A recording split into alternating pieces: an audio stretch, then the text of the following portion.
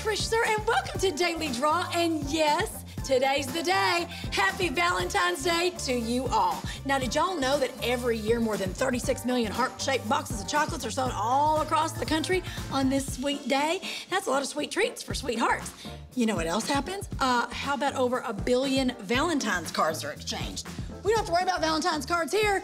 I got postcards. Why? Because y'all are my sweethearts, and I'm gonna draw some money, honey. And you know what to do if you're not in here. You go to GameShowNetwork.com to find out all the information. And let's draw my Valentine winner.